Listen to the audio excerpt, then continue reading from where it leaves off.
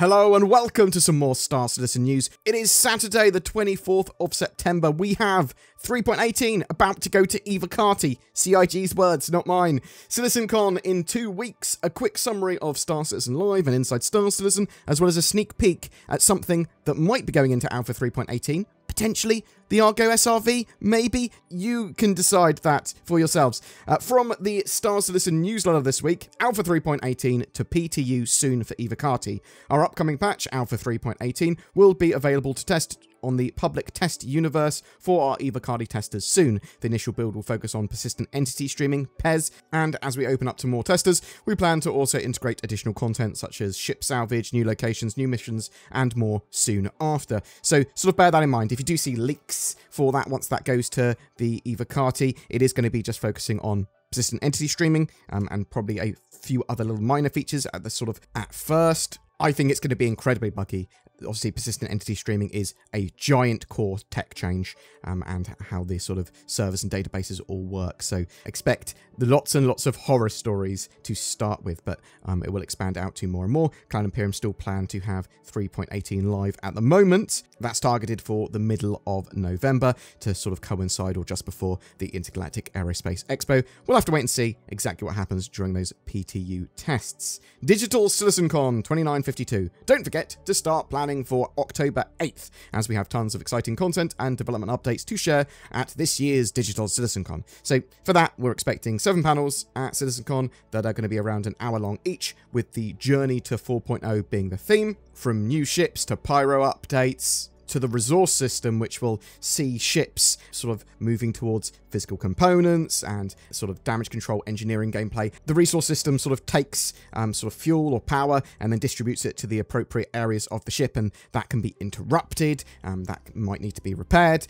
that can be rerouted. There's a huge amount of stuff that then allows for in the Star Citizen universe. I'm extremely hyped for CitizenCon, and you can tell that I'm extremely hyped for that particular panel as well. So CitizenCon, it's the biggest information sharing event of the year, and Star Citizen is really starting to make tangible progress and is getting a lot more playable month to month, or at least quarter to quarter, though there is still a long way to go. Don't expect much, if any, in the way of Squadron 42 information at this year's CitizenCon, though, and they're not planning to have that big sort of keynote and special gameplay demo that they normally have each year this year. So set expectations accordingly. Inside Star Citizen this time was occupation localization. So this looked at the localization team that translates Star Citizen and Squadron 42 into multiple languages, while also making sure that nuances, signposting, references, and Easter eggs aren't lost in translation. Obviously, as the game is sort of expanding and gets more and more players, it becomes more and more viable and important for Cloud Imperium, for Star Citizen, to make sure it's appropriate in multiple languages, and obviously Squadron 42, that needs to be ready on release for lots of different places in the world. There was also a piece on the Siege of Orison and how it's evolved and improved, and how it's allowed for things like 100+ player servers. The Siege of Orison will continue to improve and be run from time to time in a similar style to like Xenothreat and all the other dynamic events that Cloud Imperium run. Obviously the focus of the Siege of Orison was sort of FPS gameplay, but also co-op medical gameplay, trying to heal people that went down.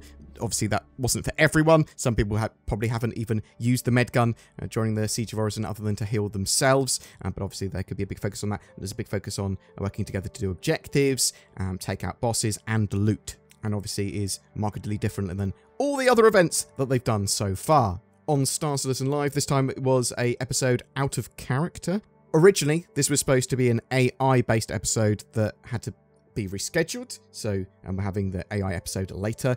And Jared interviewed Damien Duval, lead character artist for Star Citizen, as he works to build a new character art team with Turbulent. And Jeremiah Lee, Jay Lee, used to be the lead character artist, but now he's working on Squadron 42 at the moment and has a new title of character art director. Damien worked on Dead by Daylight for 7 years, a game that I actually still play, before working with Cloud Imperium. Dead by Daylight was made by Behaviour, who have previously worked with Star Citizen, making various things like the Hangar module, In-Law, playable retro arcade game Hyper Vanguard Force, which I used the theme tune for my videos for a very long time, as well as various flair for hangars. Jared plans to eventually have a Star Citizen Live sort of episode for each team within Cloud Imperium, sort of makes sense. Damien has carte blanche for a lot of his artwork, so is able to make big decisions with art direction, and said if he ever leaves the project, he would do like a big interview about it and like why he'd left, so everyone would know.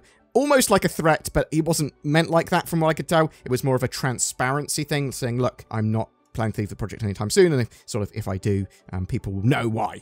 The team there is still growing for art, and they'll be able to meet the needs of Star Citizen's development as they grow more and more. A large amount of employees have moved or are moving to the UK at the moment. Obviously, that's where they're expanding their studios mostly, because they've got a huge studio there now, but all studios around the world have openings and are expanding as well. It looks like it is still the plan to be able to play as an alien one day in Star Citizen's future. They talked about character sizes, and they said basically within, like humans, you're only going to be able to be one size of human. You're not going to be able to have big or fat or tiny characters for humans. Assumedly, if they do add aliens in the future, then they would be different metrics. The Banu would be taller, but you wouldn't be able to have like lots of different variety in the body shape of the Banu. They would just be like one metric of, well, this is a Banu, bam. They don't want to deviate from archetypes, especially in a game with very high fidelity. They don't want to have like weird hitboxes and different hitbox sizes for different players. That's just madness. This week's sneak peek was of a component room and section of an Argo ship. So this could well be the Argo SRV, the tractor beam and tow ship. Some people are thinking that maybe the SRV is going to be part of that 3.18 release cycle. So either with 3.18 and its initial launch, or 3.18.1 or something like that. We know that ship scale tractor beams would be super useful for the cargo refactor and to generally evolve cargo gameplay further. And I do think it's very possible that we could see this as part of 3.18 or 3.19. But I also think we could see the Hull C in 3.18 or 3.19 as well, because of the amount of work that's been done on it. And it's very possible that they'll also have ship tractor beams beyond just the SRV at the same time. So sort of the other ships that have got tractor beams, potentially a load of them could come online. But take that with a huge pinch of salt, because at the moment, it's very much just theorycraft and rumours. But I'm really interested to know what you think. Do you think it's possible that we could see the SRV and ship-scale tractor beams in 3.18? To what extent do you think the cargo refactor is actually going to affect tangible gameplay in 3.18? We should see a Inside Star Citizen on that in the not-too-distant future, probably outlining those gameplay mechanics in a bit more detail. What are you hoping to see at this year's CitizenCon? Are you planning on watching it live? Are you going to watch it afterwards? Or are you going to watch sort of like the summaries and highlights from content creators like the beautiful and talented BoredGamer? Do you think that Star Citizen Alpha 3.18 will make its live rough target date of middle of November? Whatever your thoughts, I'd love to hear from you in the comments below. Also, you should check out Toby Eye Tracker. Gives you precise eye tracking, and head tracking. Natively supported in Star Citizen. It's really cool.